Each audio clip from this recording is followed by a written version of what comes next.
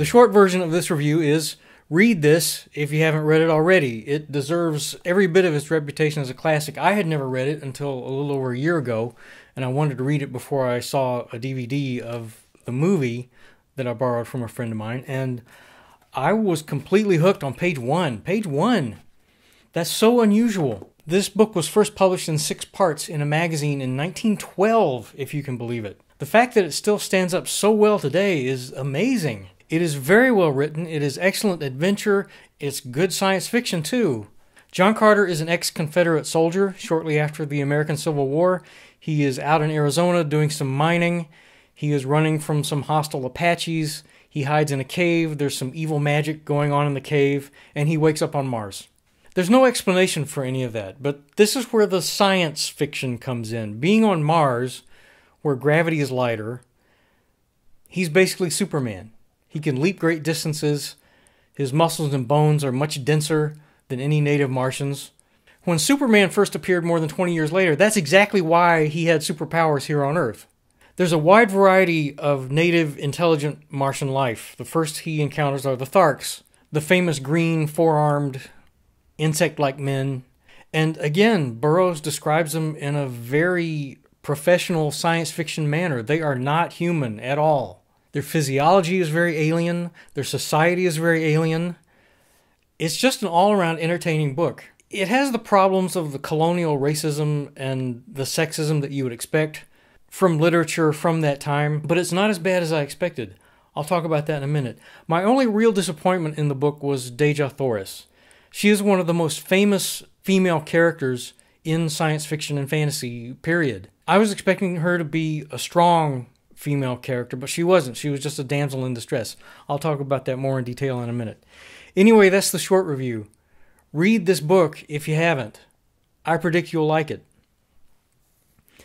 Now, I'm going to talk some more about the book, and I'm going to do it by way of comparing it to the recent movie. Like I said, in the book, the Tharks are very alien. Burroughs goes out of his way to describe that they have nothing that resembles any kind of human expression. Their faces are not human at all. Their eyes have no human expression of any kind. Their behaviors are very different. They don't laugh. They have this barking sound that they make sometimes, but he assures us it is not a laugh. In the movie, they gave them downright human eyes and these cartoonishly expressive faces and made their tusks come out of the sides of their head instead of their mouths where they should, and they didn't make them big enough. These drawings by Brett Blevins will show you how tall the Tharks should actually have been. They were described as being 3 times John Carter's height. Dejah Thoris is described in the book as being entirely naked, except for some jewelry. The modern depictions of her that started to come along in the 1970s are actually very accurate. As cheesecakey as they are, that's how she's described in the book. I said that there's the typical sexism that you would expect in there. I mean, she's constantly kidnapped by one faction or another. I don't recall her ever being raped or beaten. She is royalty, and she's treated with that royal respect by every faction that captures her. And she acts as a politician, as a mediator quite often. There were a couple times when she told John Carter, hey, look, let things be. Let me take care of this. But still, she was a disappointing damsel. She and her people are described as having red skin, but Burroughs makes the point of saying red skin not like Native Americans. He describes them as having coppery skin, which I took to mean that they were metallic, but I've never seen anyone depict them that way. I'd like to see somebody do that. Burroughs does compare the Tharks to Native Americans. He has that noble barbarian racism to it. I remember at one point in the book, I shook my head and said, could this be any more racist? And I had to stop and tell myself, yeah, it could. This is the guy who created Tarzan. He was writing the Tarzan stories at the same time he was writing the John Carter stories. John Carter and Tarzan were the first stories that he wrote and the first stories that he published. Isn't that amazing? Tarzan, by the way, being the archetypal story of white man going amongst the barbarians and conquering them, doing everything better than they do, just like John Carter. Except in Tarzan, Burroughs does away with the metaphor altogether. The natives that he conquers are gorillas.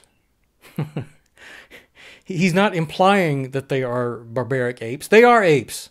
And they're not just conquered by a white man, they're conquered by a white baby.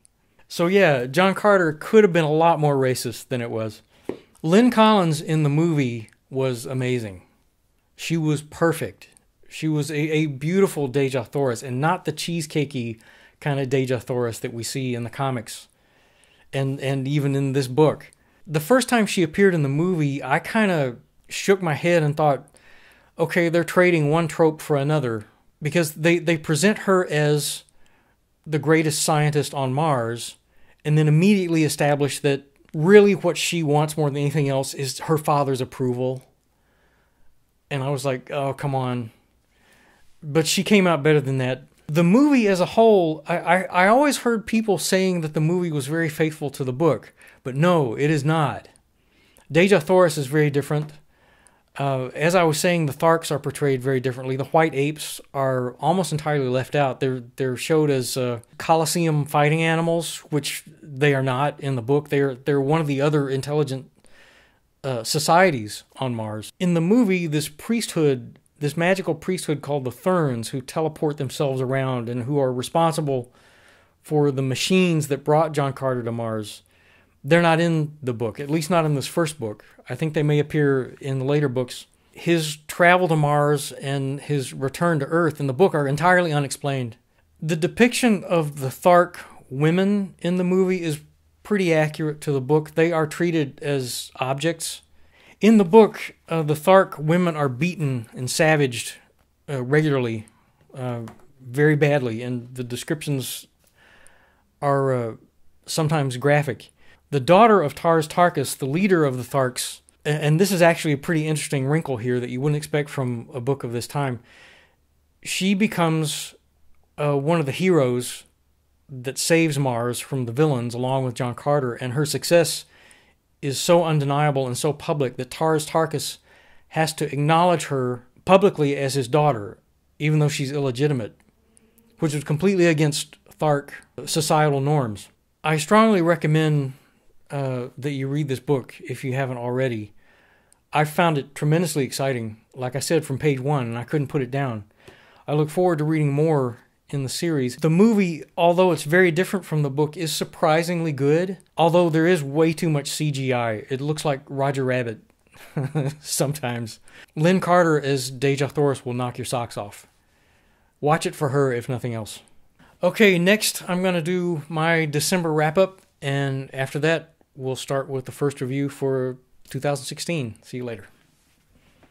You can support 30 Second Sci-Fi and my other projects by becoming a patron. There's a link in the description below. And visit the 30 Second Sci-Fi Tumblr. That's my headquarters. In addition to my videos, I publish links and updates there every day.